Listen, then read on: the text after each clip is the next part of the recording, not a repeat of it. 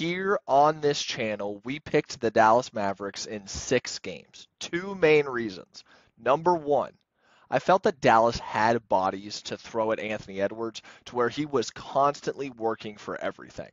Whether it was Kyrie, PJ Washington, Derrick Jones Jr., Josh Green coming in, Tim Hardaway Jr., Exum, Hardy.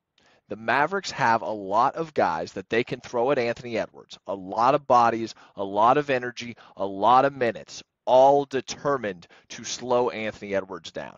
And Anthony Edwards looked absolutely gassed by the end of tonight's game, and tonight was only game 1. There are no extra days off in the conference finals. Every game is going every other night. Second reason why we thought Dallas was going to win in 6.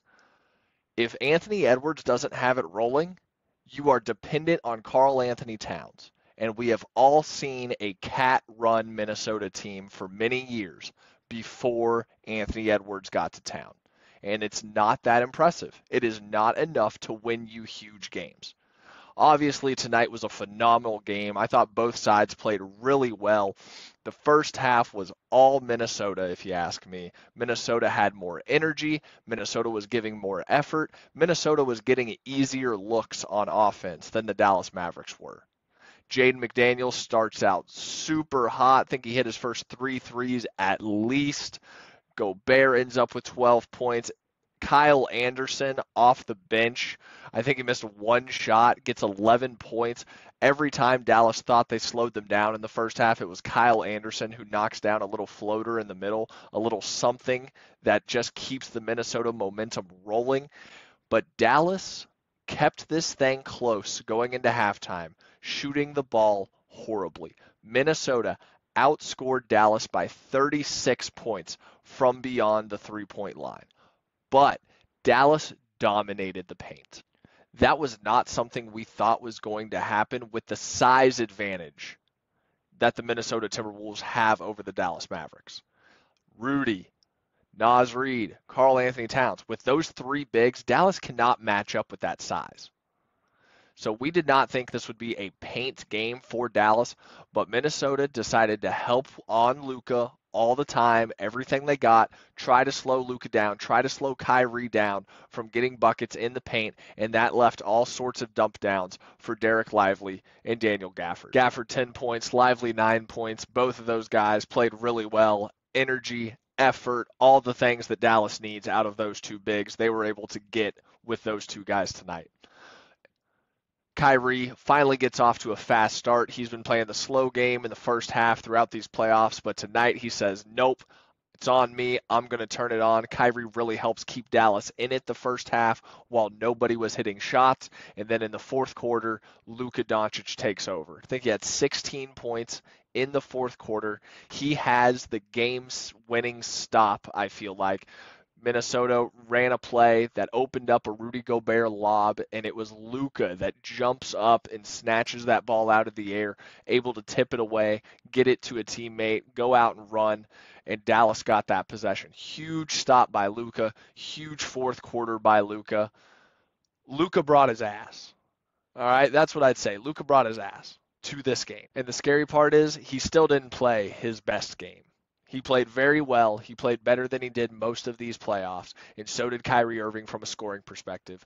But I think Luka still has a notch up to go, and this entire Dallas roster definitely has a notch up to go. All of these guys for Dallas are expecting to make more shots than they did tonight. I think you can expect more of the same from this series. I think you can expect all of these games to be closely contested. The series is going to feel like it goes back and forth wildly. I fully expect Minnesota to fight back and tie this thing up at 1-1, but it's going to be another close game where it can go either way. An adjustment I could see Minnesota making is not committing to Luka quite so hard off of the screen and roll and really protecting against the lob threats and the dish out.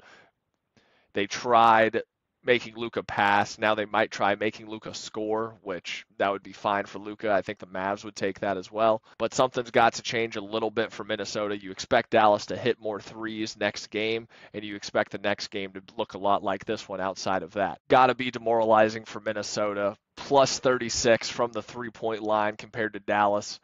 Jaden McDaniels with a huge night, 24 points, 6 of 9 from 3. It is tough to waste a huge night from Jaden McDaniels like that. Rudy Gobert had 12. Karl Anthony Towns, 6 of 20, only 16 points. Again, playing into the hands of, if you have to depend on Karl Anthony Towns, you are not going to win very many games. He had a great stretch in the fourth quarter. Minnesota pulled ahead for a few moments. That was all Karl Anthony Towns. Huge three, deep three that went down for him. And that, I thought the momentum kind of shifted there to Minnesota, but Dallas was able to fight back. Anthony Edwards couldn't get anything going. They depended upon Cat, and Cat could not finish the job.